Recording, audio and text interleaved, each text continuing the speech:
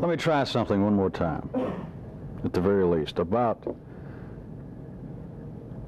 the three activities going on that I have of late labeled simply C, D, and E, and I referred to as forces, persuasions, possibilities, and pointed out to you very correctly that inasmuch as for anything to occur, not being very metaphysical at all, for anything to occur, for me to stand up here, for me to talk, for you to listen, for you to fall in love, for you to have the desire to punch someone out, for you to daydream about world conditions, for you to fear that you're going to die, for anything to happen, for you at any ordinary level to perceive that there is something happening in life, there are three parts to it. It is as though it were a three-legged stool, a three-legged chair. It is a three-legged occurrence, a three-legged situation. If it's any less than that, for all intents and purposes, it does not exist. You might as well forget it, because you will not see it. You will not feel it, you will not hear it, you will not smell it, you will not think about it. What I have been referring to as triads, that there must be a triad, even though it appears that anybody can say, I have this situation between my girlfriend and me. It is not a situation between you two, or for someone to say, I have this problem between my employer and me. And it appears that that's it. My employer or my manager. It's him and it's me. Nobody else is involved. My problem's between my girlfriend, my boyfriend, and me. That's it. There are no in-laws. There's no third party. The problem is quite simple. The situation is quite simple. It's two people. And that's never true. I want to get back into it and try and drag you back into it some. It is not some metaphysical theory that I simply conjured up, and it is not something to play with the rest of your life. If you indeed undergo a kind of conversion, if indeed you can, in your own case, activate the nervous system above where it is now, without thinking about it, in the ordinary sense, you will begin to be conscious in a triaxial manner. You have to be. You'll have no choice. If you had not run across me, if it had been a different time in a different place, and you had fallen in with some other group at some other time, I assure you, if it was operating at this intensity, if life had this kind of interest at heart at that time and place, there would have been some variation of this. Not necessarily using my terms or my maps. All so-called spiritual heroes, anybody you ever imagined, was able to think not in a binary sense. They were able to be conscious, not in the sense of a yin-yang, positive, negative, active, passive kind of consciousness, of them having ideas, notions the way life should be, and then some sort of perception that things are not this way. In other words, they would not be back to your forefathers, everybody's forefathers, conception, that is the major domo parts of life's body, of believing that there are two great armed camps, or two great camps of good and evil. The good gods and the bad gods, the good forces and the bad forces. To understand anything, no matter what your terminology would have been, no matter what the maps would have been, you think, as it were, from three different directions. You are conscious, as it were, of any situation having three parts to it, of any so-called problem. Any question has got three pillars, three legs supporting it. Right beyond what I am referring to as individual situations, problems, questions, is you have got more of a, dare I say, cosmic situation, as everything being run from a primal flow into a division of labor. The C, D, and E I have casually referred to, not incorrectly, from the binary perception that the kinds of C forces would be that apparently were constructive, whether you had a majority view or not, whether you were wired up to have the prevailing attitude or not.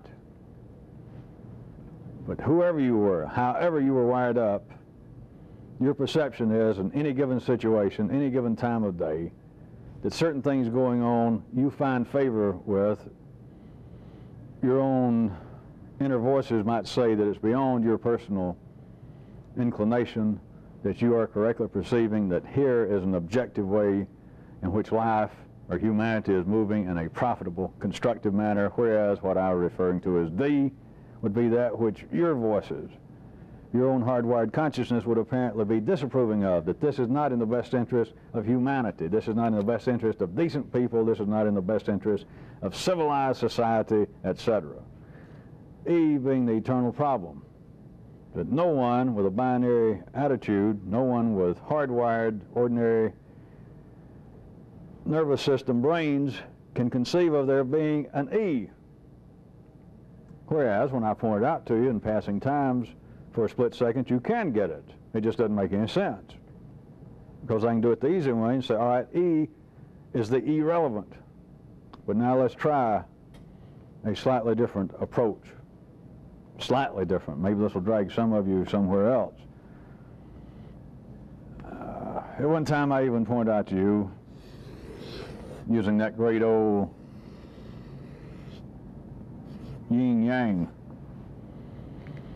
And you might note throughout history, whether it be called philosophy, religion, weird ideas, all of these people, whether they're dressed up like the Pope, the head rabbi, the head rabbit, a wizard, a magician, no matter what seems to be the props, no matter who seemed to be the stage director, if they're good at one thing above all, and that is what? And the crowd said, being able to divide everything into two. They are amazing at that. I have heard, and I could have guessed, some people, if they were pushed to describe it, would look upon ordinary rantings of would-be mystics, of would-be ministers, those apparently doing the work of the gods, people preaching from a holy book. What is it they're good at? And the wonder that some people would express about how does that guy get there? He has got to be in touch with the gods. I'm not even a blank, what a religion is. I don't believe in their teachings, but look at that son of a bitch. He comes out there night after night, travels the world, waves that Bible, picks out passages that don't even make sense to me. Going through 2 or 3 translations and all this archaic things about Joseph begot so-and-so, and all this old English, which, you know, it's hard to remember how it is that Jews 3,000 years ago spoke like Chaucer. Who am I to say? But how this man can pace a stage night after night and just seem to be touched with some kind of, as some of the fundamentalists call it, you know, a holy spirit. I have been anointed by the gods, and it's not me here. I don't heal people. I don't give these great messages. The gods speak through me. And people that are not even connected with a religion can, at least in Soto voice off stage, say, wow, I don't believe all that crap, but how does that guy do it? What is it he is doing that is impressive, if you find it impressive? And it's more impressive than perhaps your local 17-year-old rock band or your local out-of-work shade tree mechanic trying to sing like Merle Haggard.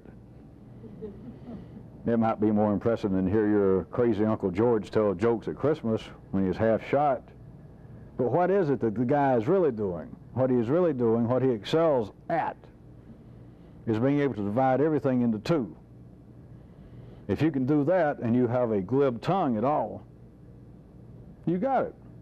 Just according to which book you want to wave, assuming that you are wired up and you're in the right position and life can use another minister.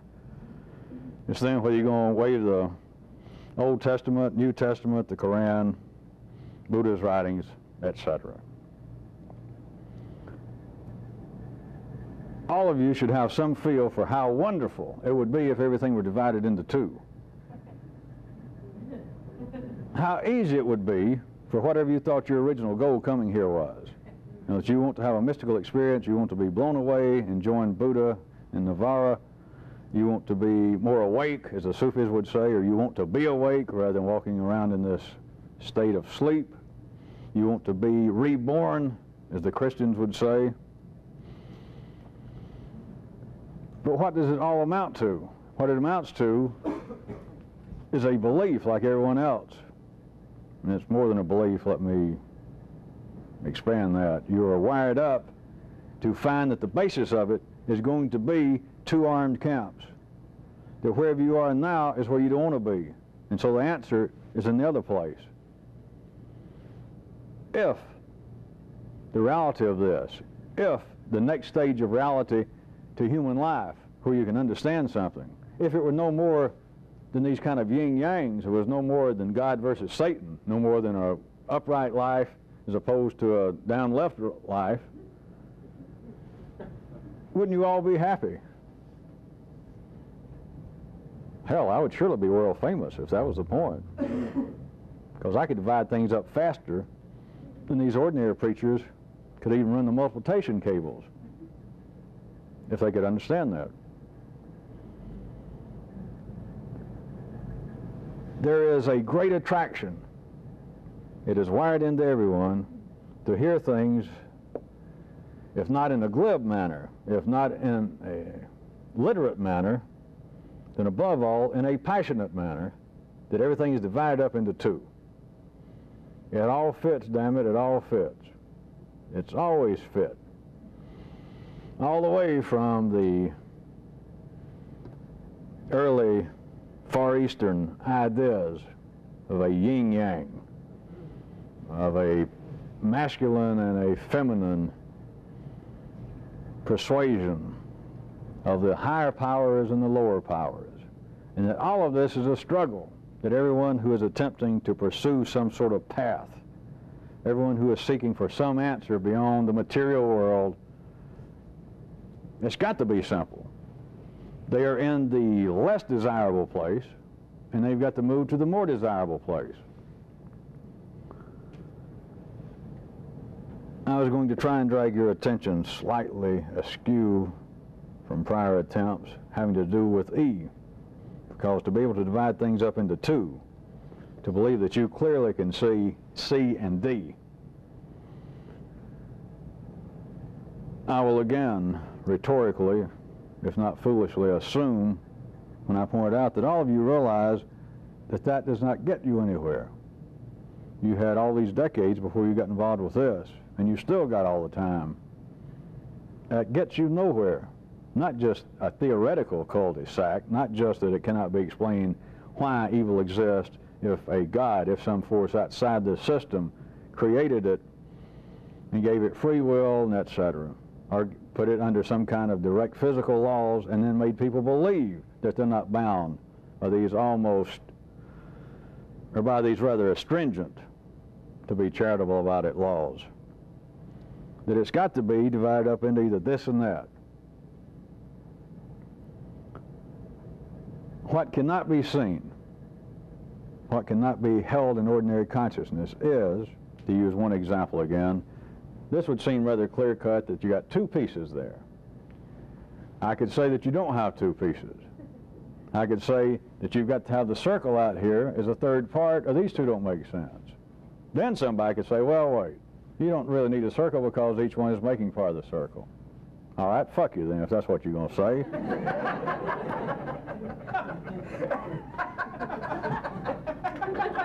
Then I'm going to have to say this to you. Even if my first one that I used to use and nobody ever did come up and, but if you're going to say, all right, each of the halves, if this is C and that's D, or that's yin and that's yang, you don't need a circle because they themselves, when put together into this complete harmonic cosmic whole, they create their own unity. Ha ha, there is no third part.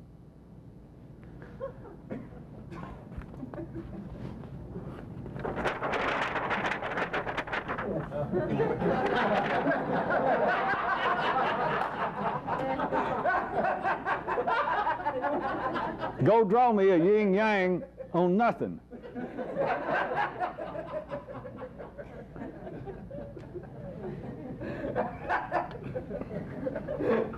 That was not just humor. If we take, just for the time being, I'm not dwelling on this yin-yang symbol for some secret message. I'm just picking out one that I assume a lot of you know instead of using God and Satan and all that. If this indeed represents C and D, the two forces that everyone is wired up to feel as though support everything, whether it be in a religious context or otherwise, there has to be something to put it on. Now, this is what consciousness cannot continually perceive. That is, if this is just the beginning, this is not necessarily the end of it by any means, any more than me saying that a triaxial universe is the only universe that's going to give any of you correctly attracted to this any satisfaction in your life. But notice I periodically throw in that that's not necessarily the limits of it. But you've got to be able to perceive that. You've got to be able to live in such a world. You can start off, if indeed there was some place to start off, trying to perceive E as being the background. That if indeed, let's just start where ordinary consciousness is now in everyone, that wait a minute, I can see two forces, whatever the hell you want to call them. I see it. I'm not tied up in Eastern symbolism or mysticism. I'm not tied up in religion. But yes, indeedy, I can see that the world, in just any area that really holds my attention, is as though it were divided up into two armed camps, and there's this continual conflict. One day one camp seems to win, one day the next camp, and etc. Some days I seem to be in favor of one side winning, then the next day I seem to have fallen over into the enemy's hands. None of that can be drawn, none of that can be depicted, none of that can be written about, none of that can be thought about. But let's start off in good old material terms. It cannot be drawn unless there is a background. Nobody in the world would have ever seen this two-dimensional symbol unless there was a background to draw it on, whether it be a piece of paper, to draw it in the dirt, to take charcoal and draw it on somebody's hand and show it to somebody else. You would know no symbol in the world, be it this, be it the cross, the Star of David, nothing. All of them, by the way, seeming to represent what? The Star of David is below, is above the cross, suffering here in this life, then a chance to escape suffering and somebody else took care of it for you. All of them point to a two-dimensional secret. But nobody would have ever seen, had any notion about a cross, a Star of David, yin-yang, unless there was something to draw it on. Now just face it. That's not mystical and there's no way out. You would have never suddenly conjured up in your head the Star of David and then taken it into some kind of fantastic realms about what it represents. So these two triangles inverted in one another. And oh, all the possibilities. And all the little corners sticking out amount to 6. And 6 has got to be a mystical number. Because if you multiply the base of the Great Pyramid by 6, and then you count the number of wires in the Brooklyn Bridge, and multiply it by 600 and put that with the base of the pyramid, and then you take the number of husbands that that Zsa Zsa Gabor had, and you put them all together anyway, and then you come out, it'll come out to be a figure that has more 6s in it than anything else. So there you are. As important as all that may obviously be, simply face this simple fact. You would have never had any notion of the Star of David, the cross, yin-yang, unless you had seen it, unless there was something upon which someone drew it so that the light waves could bounce, get into your little rods and cones, and go into your little brain and make molecules move around, and then somebody perhaps describe it, or you just saw it and you're left with it. And then you figured out all these great cosmic possibilities, but it had to be drawn on something. There had to be a background or you would have never seen it. Never.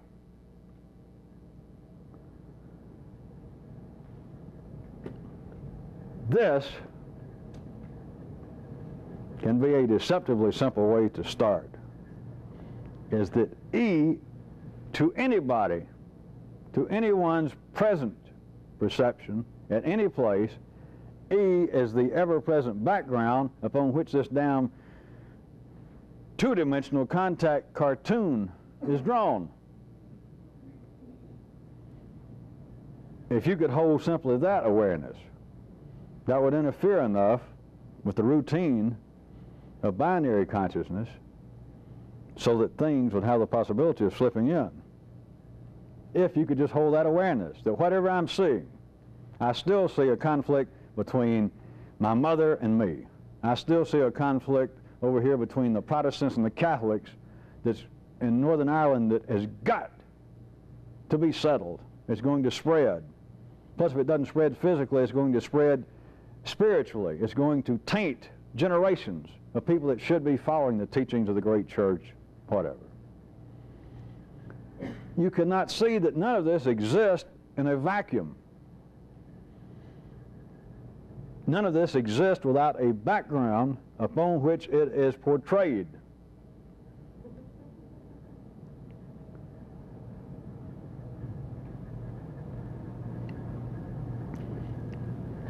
I'm going to make a quick assumption. I guess I can say enough about it. Is everyone familiar that for years Hollywood was putting out cartoons?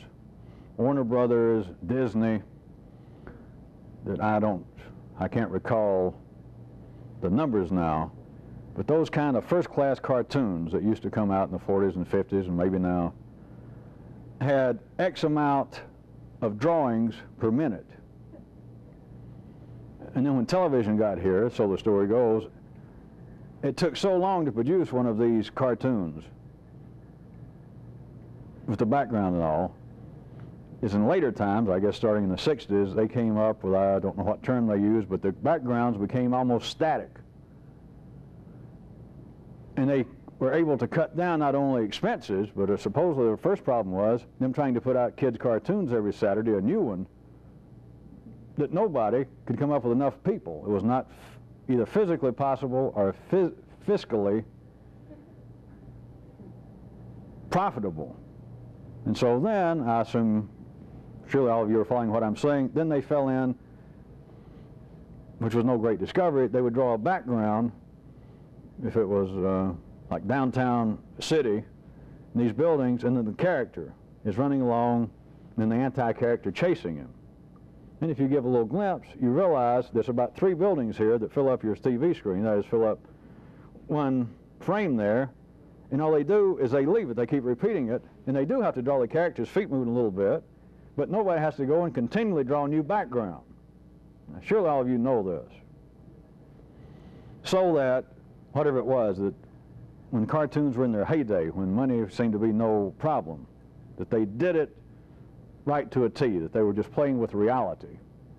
If it took X amount of frames, X amount of drawings to fill up a minute, then what they did in TV, it became X over 10.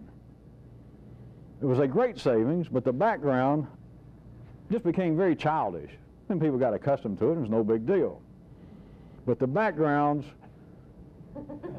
the effort spent, let us say, is 1/10 what a Disney, one of those Fantasia, one of his all-out bombastic cartoons would do, to where there was as much work done on each little frame, including the background.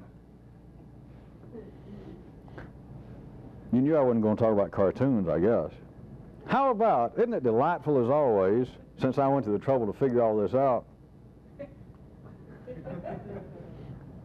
that as always, heavens be praised, now that I think about it, I could find a parallel between that and trying to do this. Wait a minute, now that I think about it.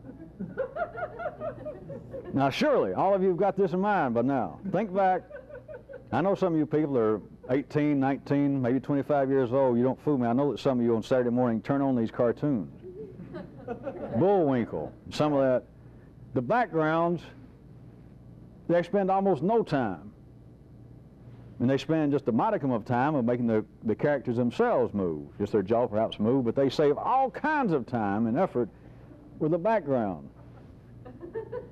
The background becomes, it's crude. Let's put it that way. That's not a limited to my artistic critique, but they are simply crude. It's just a very roughshod drawn background to give some impression of where they are, whether they're in the mountains, by a river, in a downtown urban area. And then if the characters move, they execute very little change in the background. They'll keep running the same mountain, 1, 2, 3 little humps there, over and over. The guy can run evidently for 10 miles, and it's those same 3 down mountains. They're running down the street in a city, it's those same 3 buildings over and over and over.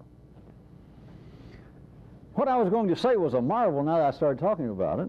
Now that I think about it, no one finds that to be, if you can still try and hold in mind what I started out of talking about, this elusive E, the third leg that must be present for anything to be perceivable, for you to, of which you could be conscious in any manner. Taking E as a background, what happens by the time you reach, let us say, that golden age of 21? I can call it bored, I can try to be fancy and call it ennui, but who does not by now in your general life? I'm not trying to put a curse on you. If it's otherwise, the fates be with you. But in general, how many people by the time you reach the golden age of 21, and now I pointed out, the background is almost down to this real crude Saturday morning, churn them out, 2 or 3 people, and evidently with no great demand on their talent, if they have any, to draw these kind of backgrounds. I put to you, at the ordinary level of consciousness, does that sound that far removed from the cartoon lives that everyone leads? Were it not for what appears to be the binary, the contact sport, the interaction between you and some other character, between a sexual mate, an employer, a family, if it weren't for that modicum of action, that little bit of just your jaws moving a little bit, you know, the Fred Flintstone cartoons, the figures just stand there and their chins move a little bit to show that they're talking. The background is nothing. Then they move a little bit, just the feet move. Then the chin moves a little more, and the background is really the same as it was. They walk through their house, and surprising, from room to room, they're all the same. Nobody feels any affinity to that. That if you were dependent upon the background, if you had some kind of continuing awareness of what I'm saying, that you could look upon the E as being the background, and you tried to turn and look at the background upon which you were living out this cartoon life, this life, that if you were left with the background, would that not perhaps give, I ask you now, think about it right quick, would that not even give you a whole new, perhaps sorry, perhaps frightening definition of what boring is, what crude is? That if this is exemplary, of course I'm not referring to this, but if the background upon which I live, my background, let's say I'm C, more or less, day by day I'm C, doing my best to be C, got all these D forces, and so take it based on what you're just saying, then everything else, the background upon which my drama, the conflict between me and everybody else, all other problems, then the background would be E. All right, if I looked at the E, if I took me and the other central characters away from my cartoon, and I used E as being exemplary to my life, would that not perhaps give a whole new definition of crude and boring? Could anybody even bear it? Would it make any sense whatsoever if you could stop? Do you follow me? If you could pluck at any given time, you and whoever else is involved in your dramas. Let's say most people's, at least one prime area of their drama is going to be between them and their mate. If you're sexually continually involved with somebody, living with somebody, I don't mean you have to have fist fights all the time, but there is a continuing drama, a give and take, push-pull. Were it not for that, many people would feel almost no excitement, not even speaking of the sex involved, but just the rest of it, or what do we do? What do we have for supper tonight? Where do you want to go tonight? Not that movie again. Let's go here. Let us say you should be able to feel that many people, that is just the minimal spark that seems to make life get by day by day. So what if at any given time you could pluck you and the other central character out of this cartoon? Those in the forefront, the characters, and you're left with the background. And you tried to make some sense that this in some way is indicative of my life, or in some way I could look at this, or someone else could, an archaeologist, a cosmic archaeologist, a psychological archaeologist could look at this background and get some notion of what I was, what I'm up to. Or if they could, would I not be humiliated? Assuming they could. But what if they couldn't? Can you? If I just looked at the background, could it be drawn any cruder? I seem to move. I travel 50 miles a day. I travel thousands of miles in my mind. But this background, are you going to tell me that the ordinary level, you turn out your background and it's much different than these crudest of Saturday morning cartoons wherein somebody runs across the whole city being chased? And if you look good, there are 3 little outlines of buildings from block to block that repeat themselves, and the guy has run, who knows, 20 blocks, 50 blocks. And that's the background upon which he is operating. Are you going to tell me that that does not strike any note of familiarity with anyone? Again, not to give you the blues, but you're going to have to face facts, damn it.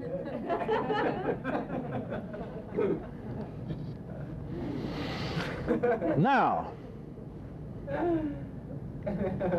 man being above all things, for a one-word description again, being a converter, that we are all converting energy. We are all converting energy within the growing, expanding body of life.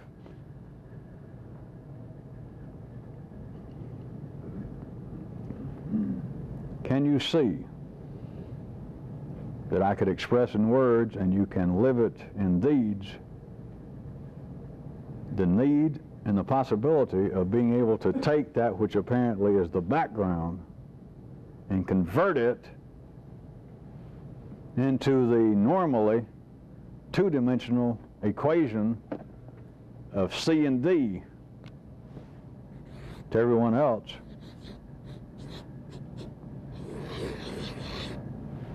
Equaling everything, and at best, now I'm telling you, if nothing else, E would be the background upon which I drew this equation. The background of C and D in this great eternal, ever-changing conflict. But if you could take what apparently is the background and convert it, you personally, and we're not talking about some mistake on last part, and we're not talking about something that is possible for large numbers of people. It's only possible for Pogita numbers of people.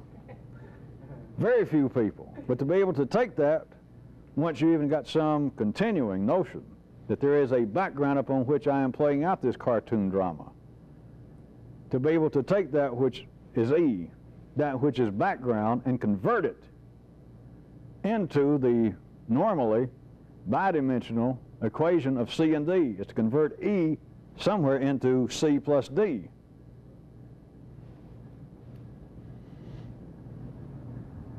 That did not come out vocally as simple as I intended it. Yeah, it did.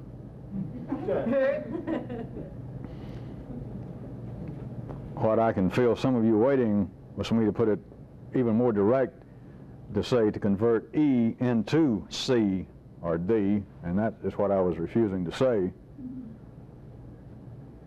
To be able to convert the background, pieces of the background, some part of the background, to convert it into some part of this. But I'm not going to say as simple as turning E into C, because if you did that, then what? Come on. C would then be the new E. But it's to be able to pluck that, to take it, whether it be an actual deed or whether it be in perception, whether it be on your own, based on your own understanding, that here you are in a C-D conflict, the great historical conflict, and you're right at home. You're there with all the historical heroes. You're there with Antony and Cleopatra.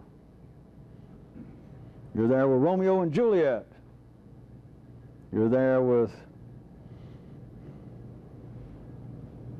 Ernest and Julio.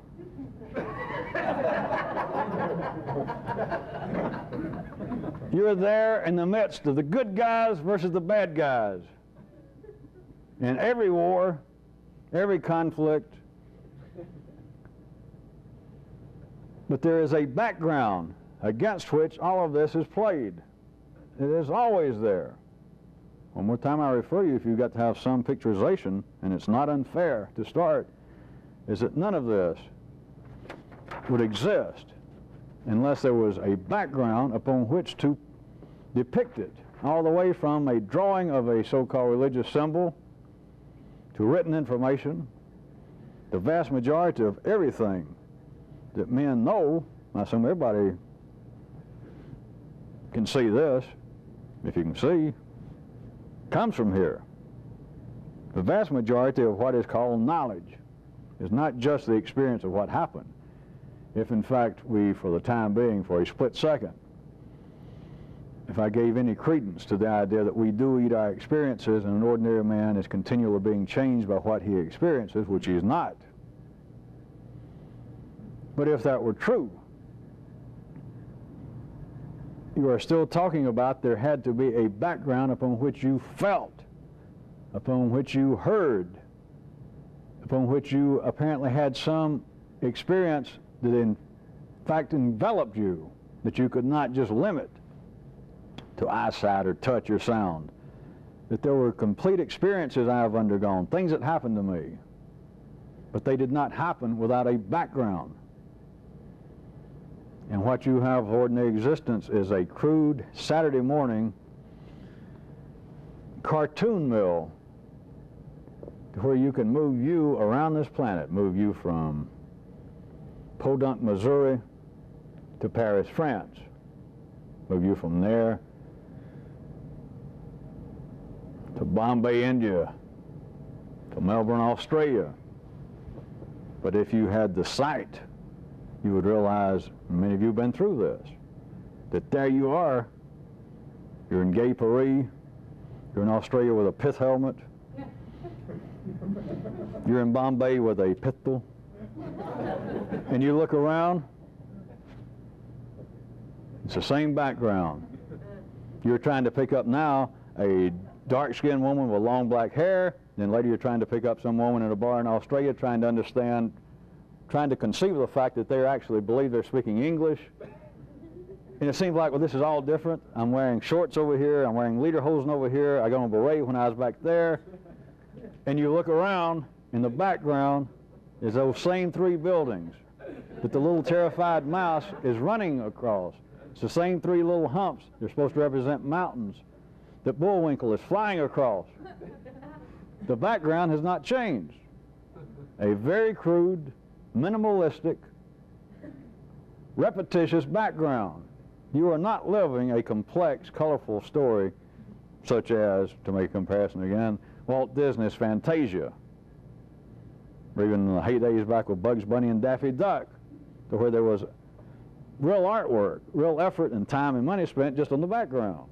That is not an ordinary existence. An ordinary existence is a slapdash, crude, repetitious background. It is not when you can take pieces of the background, when you can convert in your own way, for your own purposes, that you can convert pieces of this apparently irrelevant. At first blush, this visually repetitious, crude background, and you drag it into what apparently is the main characters in their conflict, that is you, of course, always in the midst of it, and then the other partner, the other character. You ordinarily being C, other people being D, and you can take a piece of E, and you bring it into the foreground. When you do that, the so-called mystical states become irrelevant. When you can do that, the idea of being converted into something else becomes irrelevant.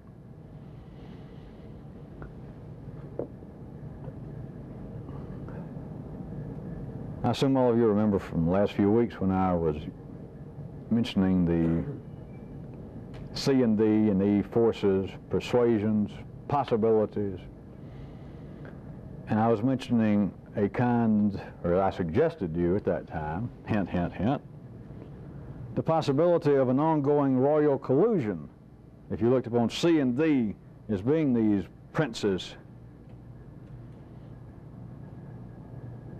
their own domains, and the whole world, the universe perhaps, but at least man's world was divided up into two principalities, and they were run by these princes C and D that on the surface were in continual conflict with one another. C and D had gone through a never-ending struggle, always either overt warfare or preparing for war. And then I suggested to you the possibility that C and D, these princes, were in collusion, that they had learned that the most beneficial way to keep humanity growing, to make people struggle to invent things, to work, to save, to toil, to come up with new theories, to live a more productive life, is you had to keep some kind of pressure on them. And rather than each prince, that's just one possibility, rather than each prince having to be a tyrant to his own people and put on that kind of pressure and say that everybody who does not work 10 hours a day gets beaten for 2 hours every night. And out of every 10,000 people, if somebody doesn't invent some new profitable machine once a year, then we're going to shoot every other person whose name is Fred. And if that doesn't work, we're going to take all the women and hide them for 6 months. You know, other than each prince had to apply that kind of pressure, why not me appear to be the good guy to my principality, said Prince C. Told Prince D, I'll always say, and you always be over there, right across the border, rattling sables. I always say, hey, if we don't work, if we don't produce, they're going to come over here and overtake us, and we know what a bunch of infidels and Philistines they are. No taste, no character. They make Attila, you know, look like Buckminster Fuller. And Prince D does the same thing. That was my suggestion to you, while reminding any of you newer people that this has nothing whatsoever to do with politics as you know it, as religion as you know it. It has really nothing to do with anything as you know it. Except I just can't go that far and tell you that, or then some of you would begin to get curious. So I can't tell you that. But in this royal collusion that I so strongly hinted to you, let me go back and use everyday horizontal affairs in life, inside the body of life as it comes out, not just in individual human behavior, but on larger areas. As always, it's a matter that life is talking to itself, life is talking through man, but as long as you can only hear with two ears, even when you listen to yourself, even when you listen to whoever seems to be the most learned person in your field of interest, you never hear what life is actually saying. You're always left in this binary conflict, or this binary situation, that somebody's saying something, the sound waves come and they hit my ear, so we got the great contact sport. Yes, I heard you. But if we're going to say what is possible to be heard equals 100%, which is all you can say that makes any sense in this 2D world on a 3D background, then what you heard somebody say was 66 and 2/3%. You missed 33 1/3% of something that was said always. Same way with sight, but right now let's talk about hearing. Life is talking, not only literally, but figuratively. And when you're operating from this level of consciousness, which everyone is supposed to, which is all that's necessary for the vast majority of us human molecules in life's growing body, it is talking, but it is continually talking about such matters as apparent religious and political conflicts. And they seem to have played a most significant part in human history, and they seem to still be of real importance, that many of you at the ordinary level, many of you when you're away from me, away from these tapes, and you go back to your good senses, You still read the papers. You still worry about that you've got relatives in Ireland or Beirut or Palestine or wherever the hot spot happens to be whenever you see these tapes months or years from now. And you look upon what seems to be political conflicts, and to many people, religious conflicts seem even worse. Jews fighting Christians, Protestants fighting Catholics, Muslims fighting Jews, Muslims fighting Christians, Muslims fighting Muslims. And things are wired up so that those at the present cutting edge of a time zone, that is, the planet's most mechanically sophisticated, educated people, its life's nervous system up at its own line level consciousness, which we'll assume all of you meet that criteria somewhere. No, I do assume that, or I wouldn't talk to you in such a, how do you pronounce erudite? Erudite manner. It seems to be most questionable, if not distasteful, and if not despicable, that there's still people on this planet killing one another over religion. And oftentimes, such as Northern Ireland right now, here in the 1980s, and it's been so for decades now, they're within the same general religion. Just to use one example, Christianity, where you've got the parts of that schism of it being the Protestants versus the Catholics. But they're all supposedly worshiping the same God. They believe they had the same prophet, Jesus. They use the same book. And those people are teaching their children to get down behind fences and to shoot somebody across the street simply because they claim they're a Catholic instead of a Protestant. And this strikes people as being, as I said, all the way from just staggering in its insanity, all the way from that to just more proof that we're living in some disgraceful state of sin or stupidity.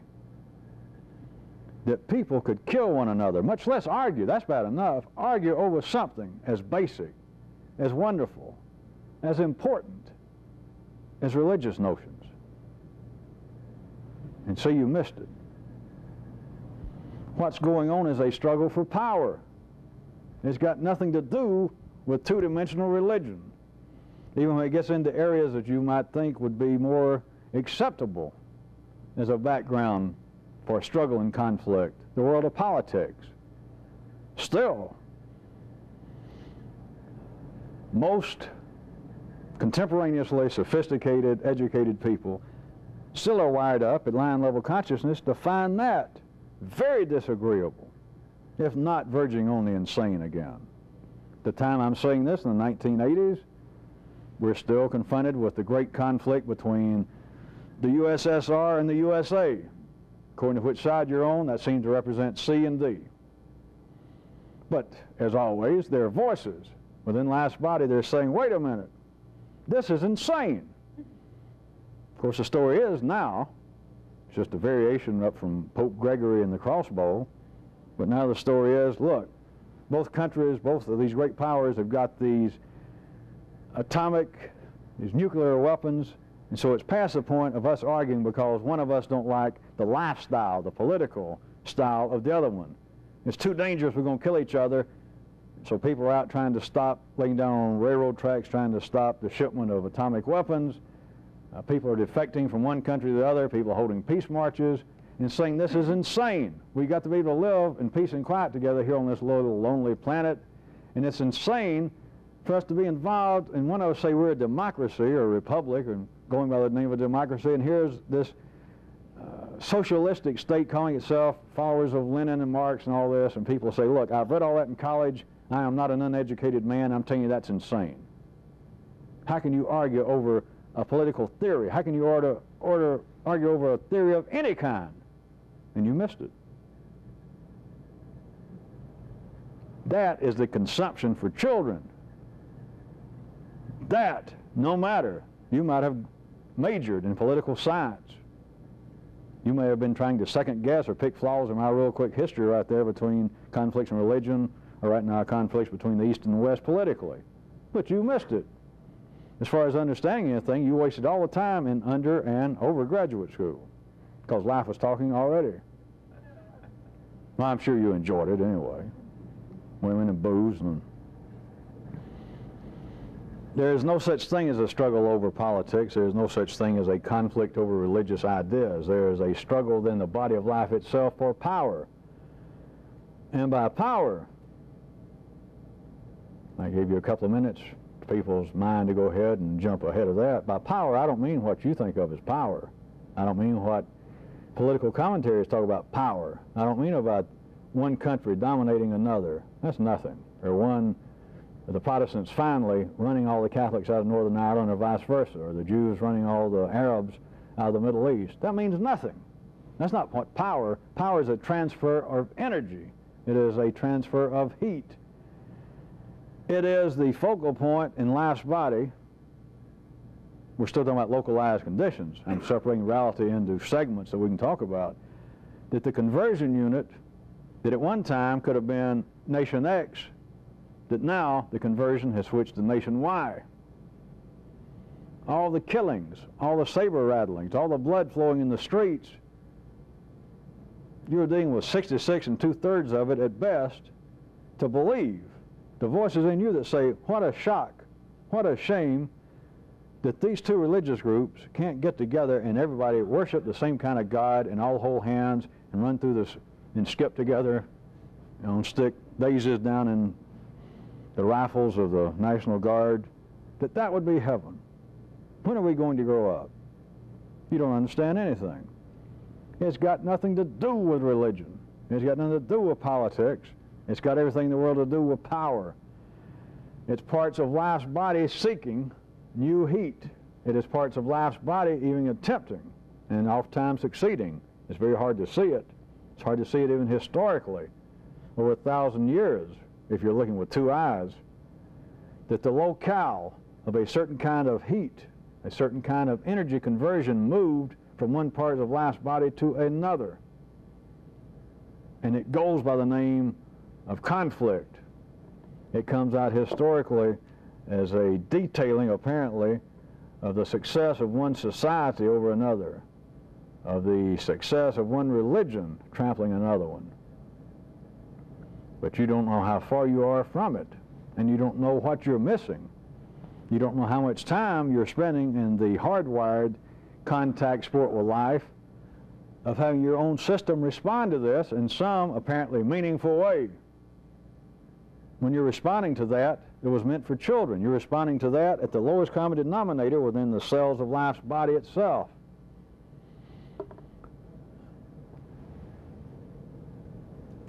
Right quick, let me point out, as always, this is a matter of degree insofar as the information that life lets out. Just listen right quick. Some of this, I was about to say, won't take but a second, may push some of you into a proper place to see it. This is not much of a footnote, and it's certainly not any sort of proof that I'm offering or evidence to what I said. But life knows this on a simpler level. Beyond the fact of me saying that no one understands it, there are people that have some knowledge of it.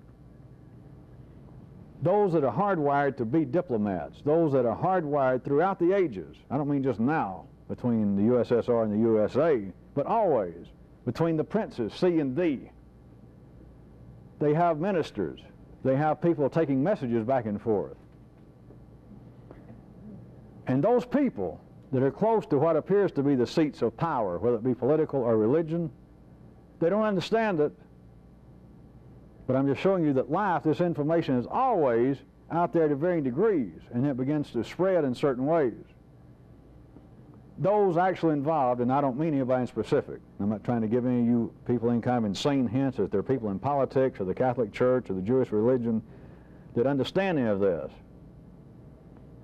But there are people always, the ministers who print C and D, that do have a kind of knowledge amongst themselves. It's just they have it. That the princes have never sat down and told them that this is all a sham. But I'll put it to a behavioral side. They could not operate as being go-betweens, as ministers, unless they had a kind of knowledge, not an understanding, but a knowledge that, hey, the prince, when he is attacking, when my prince is attacking the religion of these other people, and even his religious leaders are attacking their religious leaders, you know, that's bullshit. This whole thing's about power. This whole thing is who's going to take over the other country. Is C going to take over D? Is my prince going to? Or are we going to be defeated? That is, those that are drawn in, they're wired up to be a part closer to this apparent seats of the center of these conflicts. They know it with no any understanding. It's just a fact. They got no reason to talk about it, but they know that by and large, I assume that they have diplomatic euphemisms, but they understand that this is bullshit. My people, the prince I serve, is not attacking these other people because of their religious beliefs, because they're worshiping a short, squat, green statue, and we got a tall, thin statue that's red. That don't have shit to do with it. This thing is a battle for power. Or this idea that our political system is superior to theirs, it's better for people, that the gods ordained it, and theirs came right from the roots of demonic pits, is the pits. You can scrap all that. They know that without any understanding. That it is all a matter of power to them. It's who is going to win this. And everything else is just bullshit. Everything else is they got to say something. Like I have to say something in this day and time. The press is going to catch me every time I go over here to make a trip. They catch me and I've got to say something, even if it's no comment, or we're making some progress. Or we should not let our differences annihilate us, because at least we're reasonable enough men that we can get together and agree that we do have our differences and we can work on our common interest. Thank you, gentlemen. Thank you. That's all I have to say. But there are people that close, there have always been, wired up to be ministers the same way that some people are wired up to be the princes, that they understand that all this talk about religious conflict, political conflict, is absolute bullshit. It's for the press. It's for the peons. It's for the masses, because you got to say something. But they know what it is. They know that my prince is the biggest infidel in the world. They know that my prince is the biggest tyrant in the world. He doesn't give a rat's ass for people's rights, for democracy, for making the world safe. What he wants to do is be in control. Remember, I told you this has nothing of any consequence to do with politics or religion. We're talking about you. Within life's body, and then within your body, you can find the struggle between my apparent princes of two kingdoms that I suggest to you are not in as much a direct opposition as they are in a secret collusion. But this collusion does not stop the fact that for life and for you to stay alive, they are both, even if they're in collusion, it's what you got to understand, which bypasses, it short circuits all lateral reason. They're not only in collusion, but they are both seeking power, and it has to be at the expense of the other one. It is not total annihilation of the other one, even if they were foolish enough, which they're not, to believe it, that it's possible, because it's not. So if they did believe, if C or D did believe that I can totally overtake, that I can get power, it can be a zero game. I'm going to get 100% of the power, and the other principality is going to get zero power. That's my kind of game. If they were foolish enough, which they're not, to believe that, it's still impossible. So they're living somewhere this side of Disneyland. But they don't believe that, because they don't believe anything the way in which you do. There is not a question of total annihilation. C is not going to overtake D or vice versa completely. But remember, and this bypasses all lateral so-called understanding. I mean, if you're tied up in lateral mindedness, it's just insanity. I suggest to you the great possibility that they are in continual, direct collusion. And yet they are both seeking power and the only power immediately available is at the expense of the other one with whom they are in this collusion. Maybe. If you were past lateral mindedness, I wouldn't have to point out the obvious at times to say, well, that's insane, that you can't have it both ways.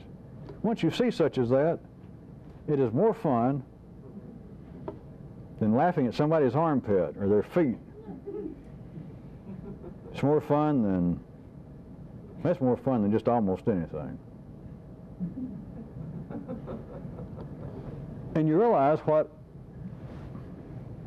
if this helps, it's like almost priceless fun.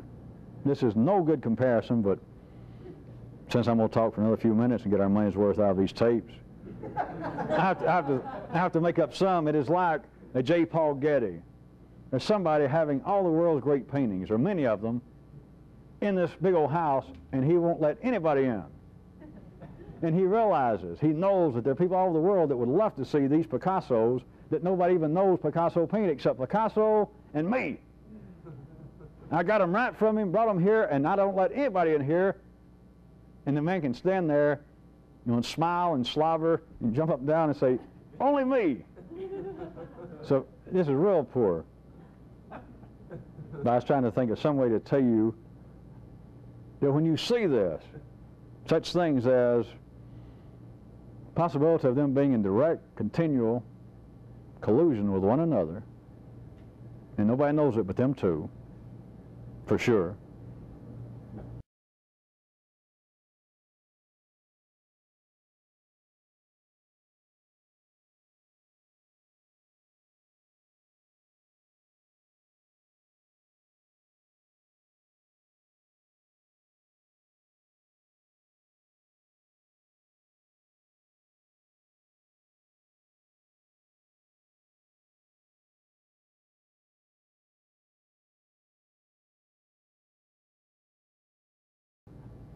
That when you see this, such things as possibility of them being in direct, continual collusion with one another, and nobody knows it but them two, for sure, and yet they both, non-stop, that the collusion is not simple, binary, illusionary conflict. They are both, per force of being there, per force of being the princes, they are in a continual struggle for more power, and the way to get more power is at, and only at the binary level, the expense of the person with whom, I suggest, they may be in direct, continual collusion. Both of those can't be true. It's just, I mean, there's nothing to do with that if you're lateral-minded, other than wonder who would have ever thought to invent telescopes for fish. And yet when you see it, it's a kind of almost solitary glee, but it's also another piece of you understanding that at the ordinary level, neither I nor anyone else can correctly perceive anything. Because at the ordinary level, it's all got to make sense. But at the ordinary level, the only thing that makes sense is that which is lateral. It is one electron. It is one blood cell being stuck down there in a capillary, and only one gets through at a time, and I can't tell which one's going through next. But if you did see it, it's the same ones going through all the time. You can't hardly tell one from another. Oh, you can look and say, well, wait a minute. This almost, I know what those little blood cells mean. That's supposed to be mountains. And they keep repeating, one after the other. Oh, when the guy runs through, the little scared mouse runs through town, that's supposed to be buildings in the background. And it's one down building after another, the same ones. It's one down mountain after another. It is one blood cell after another, forced, one at a time. That makes sense. That, say all the world's great thinkers, that, by God, makes sense. That I can follow. On the basis of that, we'll finally explain everything. Right.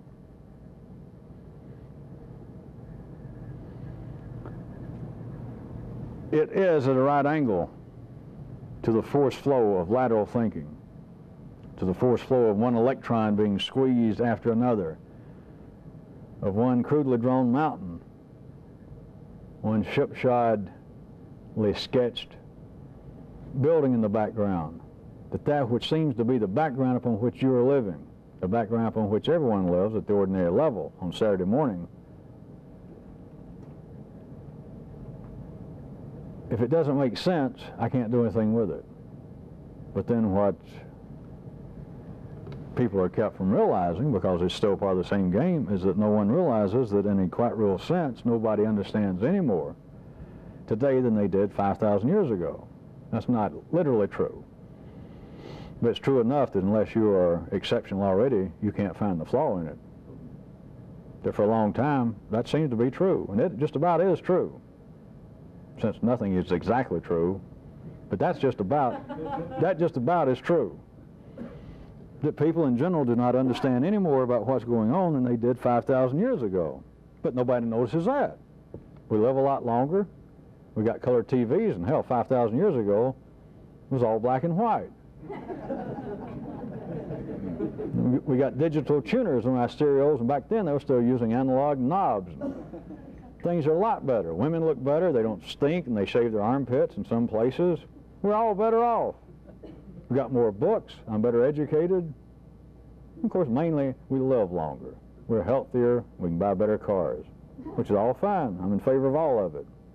Nobody asked me. But if you're in favor of it, hell, I'm in favor of it. It's fine. But it is not noticed, and you don't need a degree in history. All you need is a way in which you learn to read your own DNA, and you realize our forefathers, and it's right there, the information is in you, it's in the nervous system, it's in your genes. It's taking the information, taking the development that all of my historic progenitors have left within my own genes, taking up to line level consciousness. I understand what all of humanity has always understood. That's as much as I understood 5 years ago, 2 years ago, last week, until I got involved with this. But going back as far as I can genetically remember, which is as far as humanity was conscious in the way in which it is now, you can feel, there's no doubt about it, it's not a debate, it's not a science fiction scenario I'm dreaming up, that at line level consciousness, you and everybody else, for all intents and purposes, do not understand any more than they did 5,000 years ago, 7,000 years ago in some parts of the planet. Except nobody realizes it. Nothing's wrong. If nobody realizes it, but now you should know that it ain't that important, is it? Or somebody would realize it. It is a short turn from there to life having, in certain parts of its body, this belief that, wait a minute, something is wrong. I don't think people do understand a whole lot, and I know why. Because what they're after, what's been bugging me, is I want some kind of drastic knowledge, and it's not readily available. It's the kind of thing that only the gods, only supernatural people outside this piss-poor cartoon system understand. Now you got the great world of the occult. It is information outside my system. It's information that I have got to refer to as an external source, because it's certainly not in me. And by and large, I have this feeling that nobody understands things correctly. My parents, my religious leaders, and so it's some kind of big secret somewhere. And of course, those are routinely drawn to pursuing such a course, if they could see in a trilateral manner, and some of you have been through this, if not many of you, that really got you nowhere either. It might have made you grow your hair, shave your hair, eat fruits, not eat fruits, but you didn't understand anymore.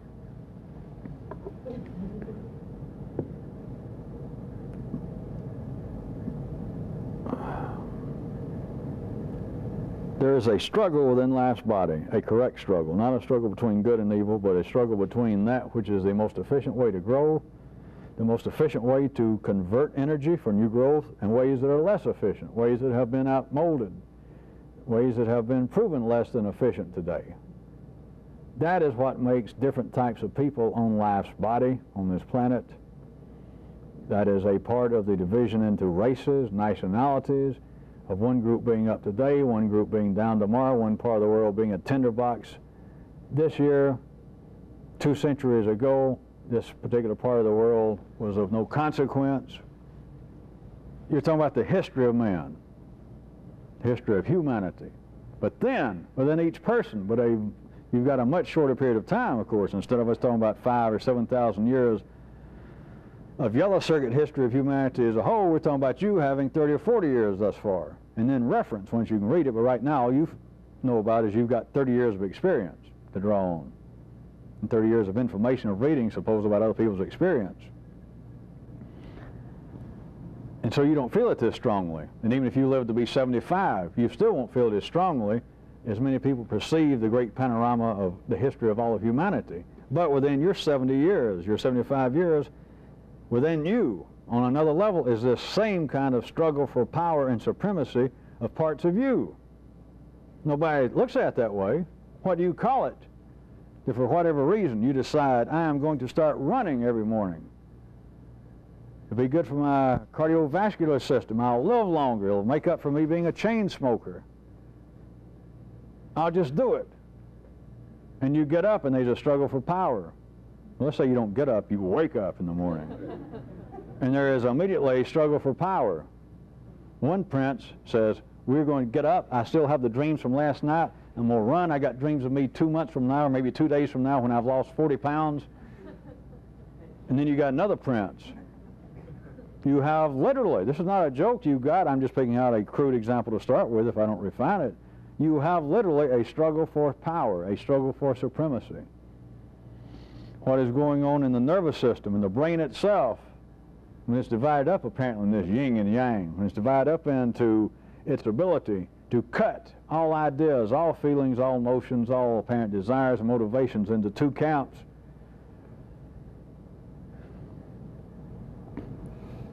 You have set up, you have no choice at the ordinary level, but you have set up this continual running conflict, and it is a battle for supremacy. It is a continual seeking within you of one aspect of this apparent organism, you, the individual. It is a will to power. You can call it, if you don't like it, according to this partnership, there always seems to be you and this other voice, this other possibility of you, the basis of the notion of the unconscious mind, subconscious motivations, this partnership that is you and somebody else in you, according to whose side you seem to be on at any given moment, or whether you do jump out of bed and do go run, or whether you do manage to lay around and light a cigarette, doze back off to sleep until it's too late that you've got to go to work, and so you do it tomorrow. Somebody won. That's the way you look at it. According to where the position is in your partnership, where you seem to be conscious, whether it's you or this other part, you can look upon the battle that morning as being victorious or otherwise. In other words, you can get up and let's say that you decide, hey, I got carried away last night. I'm not getting up at no damn 5:30 every morning and go out there and run the possibility of turning my ankles, getting shin splints. I've seen all that crap.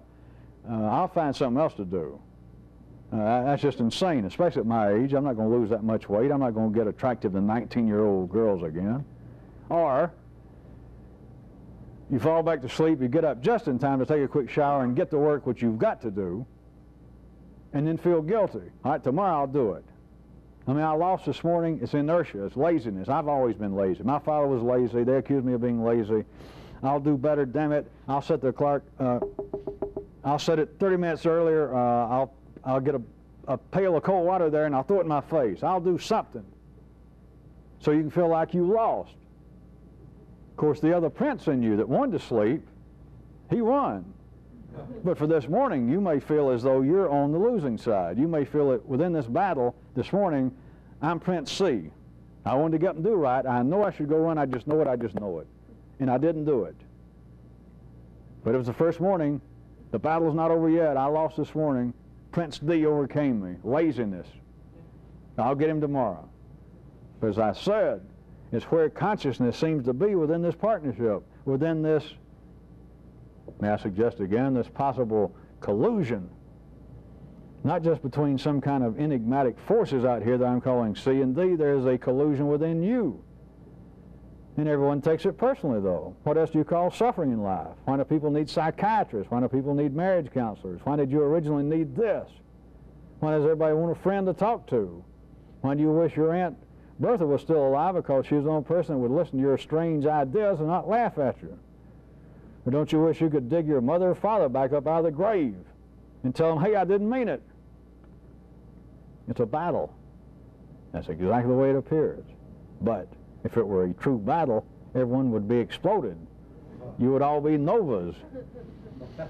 You would be, if not novas, some of you that's really obtained to higher horizontal heights, I guess you would be the infamous black hole by now. But you're not.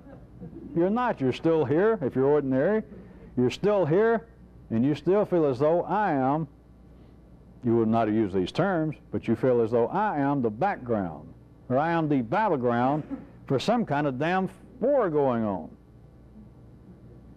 But it's not truly a war, I suggest to you. That these forces that seem to be using you as a battleground, some days you win, some days you seem to lose. I suggest to you again the distinct possibility that there is a collusion going on. Because if it was true war, something would happen. There would have been, at a cellular level at least, a Hiroshima within you. One side would have bombed the other one. You would have exploded by now. You would be as wiped out as Nagasaki was. You'd be a desert.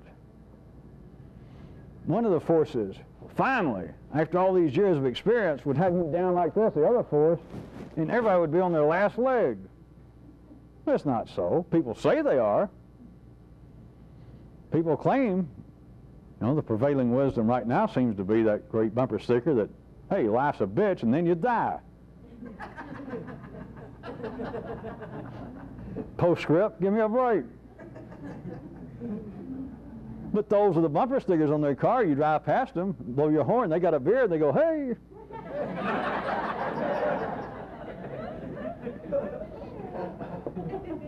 The point being, even those that seem to take religion the most serious, the popes, the great rabbis, the rebel-rousing Protestant ministers pounding, waving holy books and saying most of the world is going to a pit of fire, the gods are going to kill you and torment you.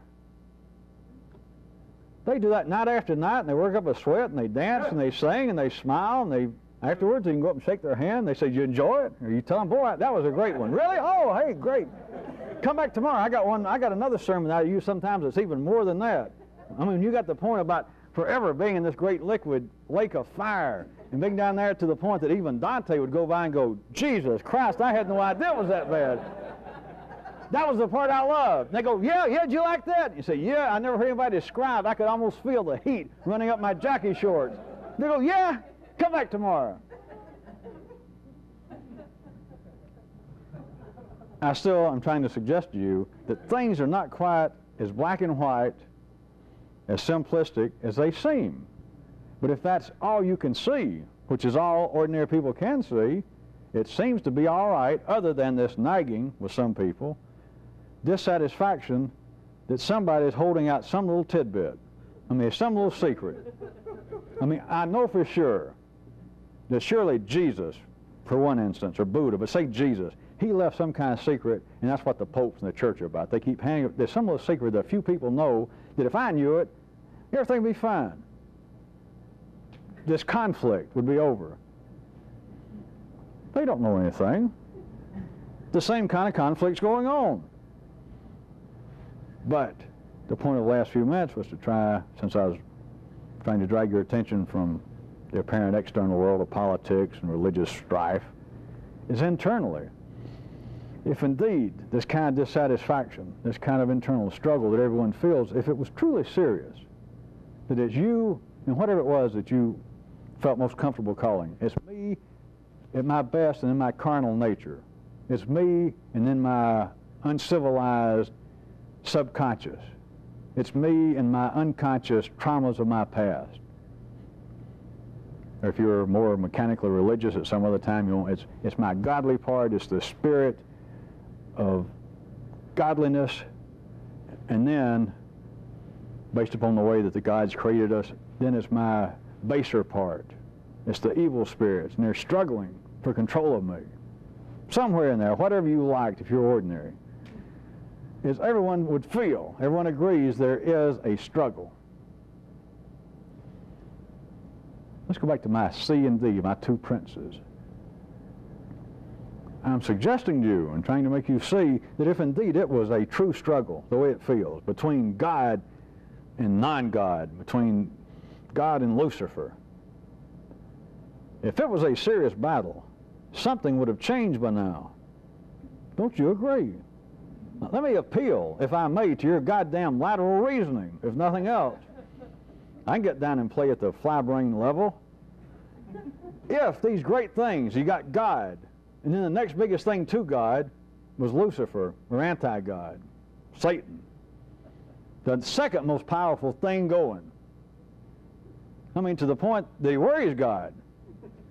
All right, for all these thousands of years, don't you think something would have happened by now, that the battle would seem to be a little more close to a conclusion? Or at least somebody would have really kind of taken over. It seems to be stagnant. Oh, sure, you can pick out some period of time and say, all right, we had this great conflict, you know, we had some madman jump up, and a whole bunch of hundreds of thousands of people are killed at this point in history. And then 500 years later, it happened again, and then it happened again. But still, just turn your gaze back over, if not horizontal recorded history. If you could look at the kind of history in your own DNA, it still seems to be about the same status.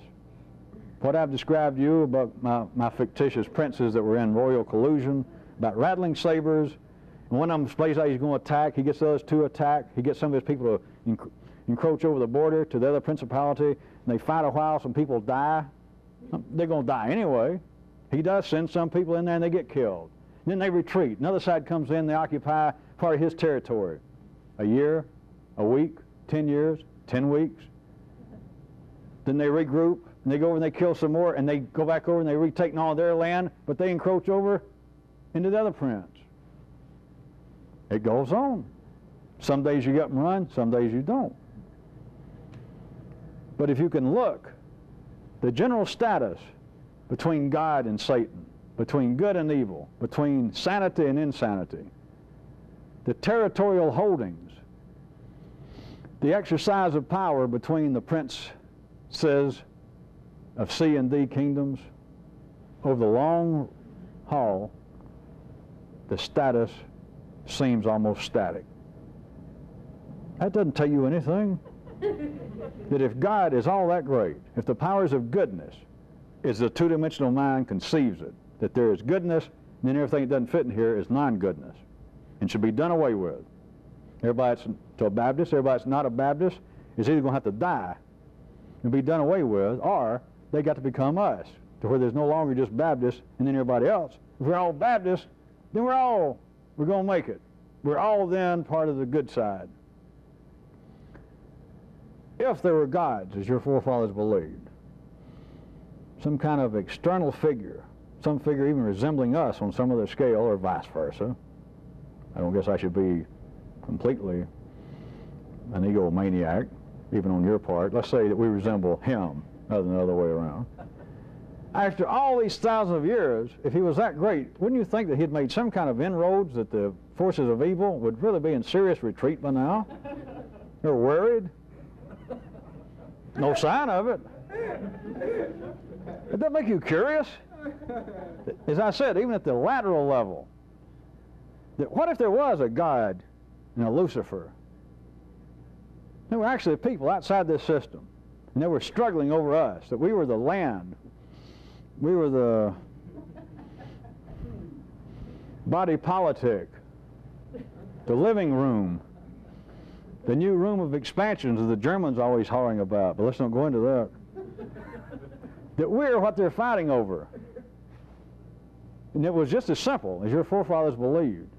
And some people believe nowadays, but let's try not to think about that. It would not give even a lateral-minded, reasonably lateral-minded person some pause to think perhaps I am in the midst of a charade. Perhaps I am a part of a royal, unseen collusion that God and Lucifer, they're not mad at each other. They're not actually in a do-or-death fight. They get together periodically and sit down and have a big time. They have a few drinks, they talk, smoke cigars. They plot out what's going to happen. And it's only us that believes that this thing is a do-or-die serious struggle going on. It's to make everything grow. It's to keep us all healthy. It's for their interest primarily, which they're serving higher up in the echelons than we are, but it's indirectly for our interest. Not that there's any choice. That would make, nobody ever gets curious. You're not supposed to be curious. At the binary level, you can't even be curious. On a good night, it's all you can do to hear some of this. Just that you hear it almost, and it goes to a place in your brain that you didn't even know it operated. You didn't know that little part of your brain. I never thought anything like that. There is a struggle for power, but I'm suggesting to you a collusion within yourself. If not, why has not your worser part taken over more? Notwithstanding that some people say, well, I am getting worse. I used to drink a six-pack a night, and now I drink 2 six-packs. That ain't much.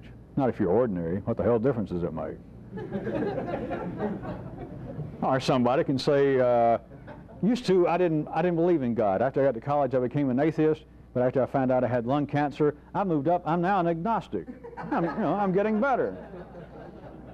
If the radiation treatment don't help, hell, I may become a Baptist next week. The point is, you can feel. By now, you should. It's not pessimistic, but you should feel, by and large, that this apparent struggle, that is, of you trying to do better against your worser side, your lesser side, discount whatever you think you've gotten from this, back at line level consciousness. You should see, I don't care whether you're 25, 35, 55, if you could look into your own genetic history just for the last 25, 55 years, it hadn't changed that much. Now, I'm being charitable to say it hadn't changed that much. You've read books that supposedly told you how to do better and to how to more efficiently attack your bad habits, your vices, your more uncharitable, your less humane inclinations. You've attended clinics. You've undergone analysis. You've listened to different diverse gurus and spiritual teachers. But the truth is simply this. As far back as you can remember what seemed to be the status, back, let's say, in your teen years, that you were first aware that really something's going on here. It's not just parents and peers trying to get me involved with doing better or doing this. Inside, there is some kind of volcano. There's some kind of potential conflict within me. Ordinary people, as you know by now, tend to want to blame it on the, quote, environment. It was there. You're born with this partnership. You were born with 2 principalities. But if you could feel in a certain way, it's no great mystical. Well, it is the first time you see it, I guess, but I'm putting in plain words for you. It is almost a blinding experience just for a second to realize, with no pessimism, because if it's pessimism, or if you got any particular feeling about it, all you are is back in the hands of one of the princes. But to realize this conflict, the nature of it, the balance of power is the same as it was when I was 14, 13, 12. I have not moved. I feel at times, well, at the time that I had to go and join AA, the time that they locked me up in a sanitarium for 6 months to try and dry me out, and that was a low point. The D guys, the bad guys were winning. Now I bounced back, and I went 2 years and I didn't drink, and I went back home to my second wife, and I kept my children up. But then the little business I started all fell apart. My partner stole all the money, and I went back to drinking. So there's the appearance of the conflict, the struggle, that Prince C runs over and he takes over some territory, he gets some of my soul. And I was down in the depths, I was almost down for the count, and then some way I bounced back. And then I ran over and I took over some of my territory back. But across the hall of years, something to strike you as funny. I don't get a whole lot better, and I don't get a whole lot worse. Then you can look out upon the complete genetic history of humanity, couch it in spiritual, political, economic, nationalistic terms, and you got the same thing. Looked at as all of life being engaged and based upon a struggle between these two principalities. Things do not drastically change. There seems to be a kind of equalization of power, and it seems to temporarily go through this and that, but it doesn't mean anything. And nobody is allowed to be curious, because it is not, of course, a simple collusion between, as your fathers and forefathers would have it, is not a simple two-dimensional collusion between God and Satan, between the forces of good and the forces of evil. Because to begin with, if I even were going to use such terms, we're still leaving out 1/3. Remember, we're leaving out another prince that has an equal amount of power. But the point, if we just take it right now, on the basis of these two principalities, you and this other thing in you, no matter what it's called, people are not allowed to even find it curious that this struggle is not what everybody believes it is. It is not death-defying. It is a whole bunch of the armies of Prince C, and they don't know any better. They're not in on it. He does something to them. He works them up into a frenzy. He claims that they're fifth columnists and spies at work. He claims he has information that tomorrow morning D is going to attack us and kill all of our children and rape all of our women, at least the good-looking ones. And so he gets all these soldiers to rush up, screaming, hollering, frightened, some of them knowing they're going to die, rush up to the border to Prince D. When Prince C made it all up, Prince C and D had sat down and discussed it 2 months ago, maybe 2 years ago. They even gave a guesstimate as to how many we're going to lose on each side, how much is it going to be worth, how long we should let it go on before we pull back, how many people are we, each one of us, should we lose before it becomes unprofitable. Whoever loses the most, they work out a program, then you retract first, you retreat. But the people involved, to them it is do or die. But at the binary level, nobody is ever allowed the privilege to even be aware of the fact that it seems to be that way in me all the time, and in others. They talk about it. They write dramas about it. What are all movies? What are all books? All plays? What is gossip about? It's about one of the two characters in front of this real crude background, this repetitious, boring, slapdash background. It's one of two characters, one of two, the armies of one of two kingdoms rushing up right to the level and shaking, rattling their sabers, screaming insults, about to wet their pants, afraid they're going to die, and it seems to be do or die. This seems to be serious business indeed, but if it's so serious, how come nobody ever wins? Why, at the most, is there a sensation, an awareness, up and down a little bit, and it always bounces back with some kind of unrecognized elasticity, that the situation always goes back to where there's this balance, and nobody seems to notice. 2 months ago, in time, of course, we're dealing with another dimension, but 2 months, 2 years, 2 minutes, this army was prepared to kill the armies of Prince D, both out there and in you. And suddenly, 2 minutes later, you can't remember what it was about. Where the armies of Prince D holler, "We will not give an inch. I'll do this or we'll die." 2 minutes, 2 weeks, 2 days, 2 years, 2 eons. 2 peons later, the other side's won, and nobody notices it. You don't notice it. Somebody points it out to you, you go, oh, never mind that. I forgot about that. I changed my mind. The point is, it seems before the fact and then after the fact. It seems in the speech, in the history, in the retelling, in the imagination of what has happened and what's going to happen, that this battle is serious, that the forces within me, the internal conflicts are serious. They could have absolutely life and death consequences. There's no doubt about it. Other than this fact, they don't. But to everybody, they seem like they do. Everybody talks about it. That is the basis of all the great classical literature. The more it seems to be down to the internal conflicts of, will true love win out?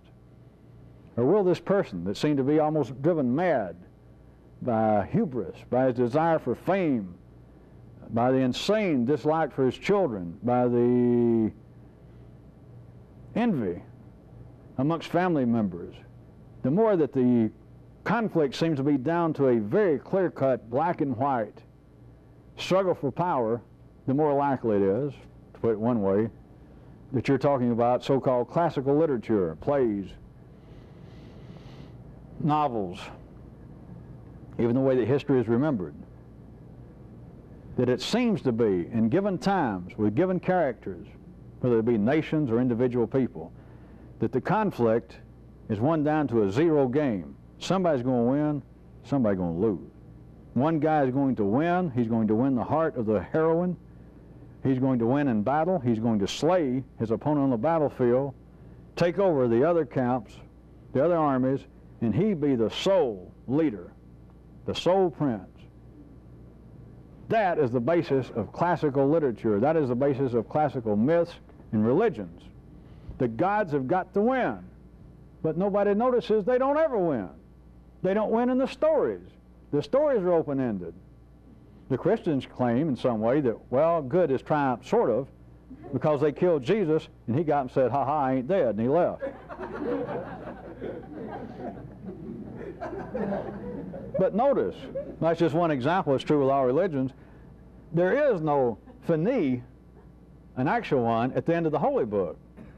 If there was, you'd read the whole Holy Book, and in some way, you simultaneously reading the final words, the final chapter of the Holy Book would have to be the final days for you, because it'd have to be, all this happened. 2 or 3, 4,000 pages, the Koran, the Old Testament, whatever, but you have to get the last page and it says, and then, whatever they call their God said, hey, I've had it, and he took the anti-gods, and he cut their necks off, and he threw them away, and they shipped them off somewhere else, and they rotted, and then all the good guys went, yay, and we all lived happily ever after. Of course, simultaneously, that have to happen in your life. That the internal conflict, everything would be gone. But notice, it doesn't happen. It does not even happen in print. The gods never win. It's always, well, things are getting better. They're looking up. Fireside. Really? Have things changed that much since Abraham's time, Adam's time, since the Chinese claimed that they'd figured out that, the universe was supported by a turtle standing on top of another turtle? We've added what? 77,000 generations, that is 7,000 turtles since then. Is it getting any shakier? Are turtle poachers taking over? Life seems to be a death or do or die proposition. And many people, when they're first exposed to what I've been doing, and some of you, they'll get this later on tape, if you go back and try to pick up, some people, as I have noted, admitted you, find the way I have done it and some of the things I've talked about sounds at first blush to be harsh, uncaring. I don't seem to worry enough about people's problems. And indeed, you are right. Because you don't understand what the problems are. Everything else serves its purpose. Those who need a kind of sandy path mystical school, a religion that is comforting. If you still need your parents, if you need somebody to say, yeah, life is a bitch, and then you die. But thank God, we've got this teaching here that tells us that although life's a bitch and then we die, later on it'll be all right.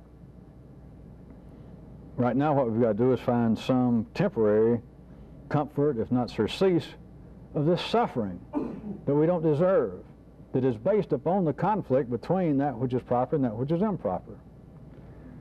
Looked at another way, for those that ever make it that far. What seems to be suffering is truly having your brain pinched by ignorance. It's you're trying to think of this complete pie. You're trying to perceive all of life, including yourself, which would be, I suggest to you,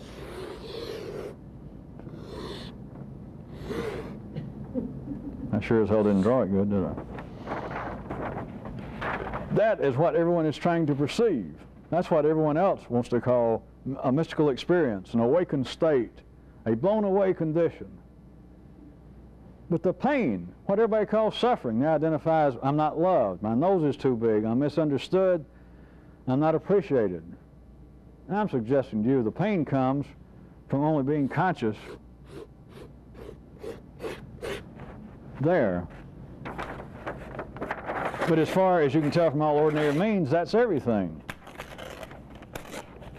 That is everything. That is the principality of C and D. That's everything you've been taught was right and wrong, everything that you feel is right and wrong, everything that you perceive to be true and false.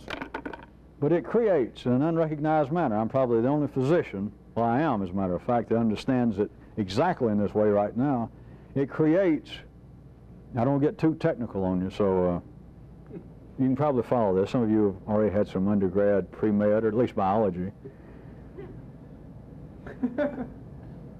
It makes your little brain hurt. You get pinched in here, but you're trying to perceive something that would be like a pie divided into three, and no matter what you do, you can only see two slices out of it, and it makes you hurt. It's like having a little brain pain. But it comes out as, I'm misunderstood, I want to do right, and the gods won't allow me to see all the mystical things. I'm basically a good person, but I've been mistreated by women. I'm basically a good person, but the only men that are attracted to me are one-legged bricklayers that live in house trailers. I could have been a good person, but then my mother and father died before I knew enough to tell them that everything was okay. There. It's little brain aches. Everyone is wired up to believe. It's way beyond yellow circuit, even though I say believe. There is a raging conflict within me and without. It's everywhere. But you do not ever notice that the conflict not only is never ending, but there is no great shift of power. And it's almost impossible to entertain the notion that there could be a collusion between these two forces. Collusion being that there has to be a third background upon which they all operate. Another way of putting it, the collusion being that the princes C and D, they can't meet when they have to have their periodic meetings. C can't show up over in D's. He can't run the risk no matter how if he disguises himself as Carmen Miranda. There's always a chance if C slips into D's kingdom, somebody's going to see it, and then the whole game is over. They have to meet over at E's place. And of course the only way that works is all the people in the two kingdoms, the people that live in the kingdom of C, as far as they know, there's only two kingdoms on this planet. That's theirs and D's. And same about the people in D's. They could not meet were it not for E having a palace. And they could not meet in safety and carry on this alleged collusion if anybody and the people in C and D knew about it. Nobody'd put up with that, would they? You're that reasonable. Would you go off and be prepared to join up and fight some other country, Russia, or some other time somebody else, if you found out that the president of your country and the premier of Russia were getting together in Finland or Estonia, Albania? 3 times a year they were getting together, call girls, booze, cigars, porno movies, or reruns of Green Acres and Get Smart. They were buddies. I mean, in fact, they're beyond buddies. You can't comprehend. Here it is, the 2 strongest men in the world. It's not they're just buddies. You might even find out that it's somewhat like the nature of royalty in Europe. You find out even back during World War I, that the people fighting each other. The kings of Germany were brother-in-laws of the kings and queens of England and Italy. They also intermarried, and to think, well, they're all fighting each other. You know, there were sometimes first cousins. So you can't just say they're friends, but who would go fight a war if you found out the premier of your country, your prince, and then the prince of your hated enemy, the one whose religion, the one whose political system, their color, their race, their nationality, their habits, their culture was just at absolute loggerheads with yours. They were obviously a lower sort, a cruder sort, the kind that's got to be banished from the earth, or at least kept from any position of power. And to find out that your prince, the guy that hollers, all right, who's ready to fight, and you would have given your life, you find that him and the prince of the other thing, it's beyond buddies. They may be brothers, and nobody knew it.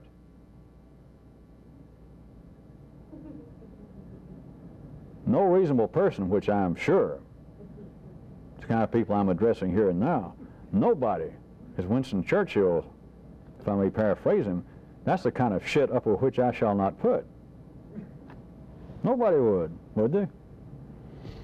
But even if it was true, please note, there's no danger because nobody can see it.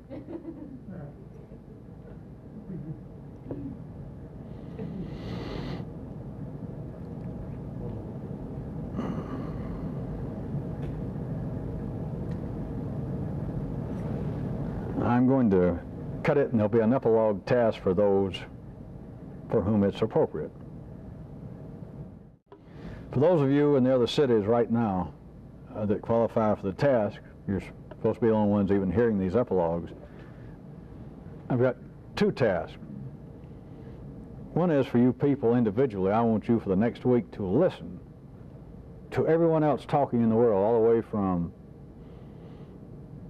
movies to the news, people being interviewed, or if you want to really be hardworking, skip all that and deal with ordinary life or what you're surrounded by. And here's what I want you to look for. If I had noted for you that almost all of human verbal intercourse, all of conversation, could be divided into people complaining or explaining what they've done. If I said that as a kind of verbal challenge, what I want you to do for the next week is I want you to find me 5 examples wherein somebody talking that you listen to. Now bypass, don't waste our time with somebody giving direct, minimal, hard information, such as somebody says, hey, does the crosstown bus stop here? And the guy says, yeah. It's got to be beyond direct, apparent communique of some factual information that can be done in monosyllables almost, so forget that. Something that qualifies as real human conversation. I want you to listen.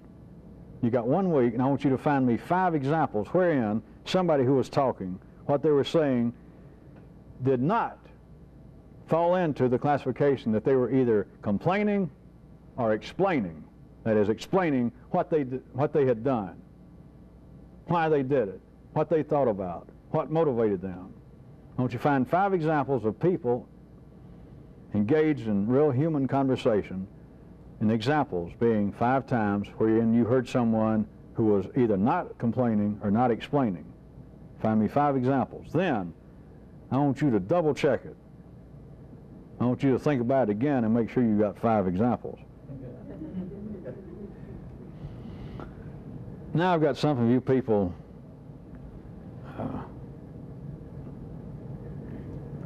this is epilogue 2, June 1986, for you people left right now in New York, the real group, the Harley group in New York, and you people in Los Angeles. I want you to do something. We're having, either tonight along with the tapes or within the next few days, some music sent, a piece of Bach. As I want you people, do your best. In New York, we got some people who are musicians, and we got a few out in California. No illusionary struggle for power, just whoever seems to know the most about music, one or more of you, take this music, and I want you to get together and practice. Take everybody that's part of the more or less permanent group there in New York and Los Angeles, and divide up the parts as best you can, and I want you to learn to sing this. And I'm going to be in New York and Los Angeles both, my plan is, shortly, before the summer's out, the next month or 2 months. And I want you to work on it and be able to sing it. And if some of you absolutely have no voice, just that you can't hear one note from another, don't suffer over it, don't give me that, but don't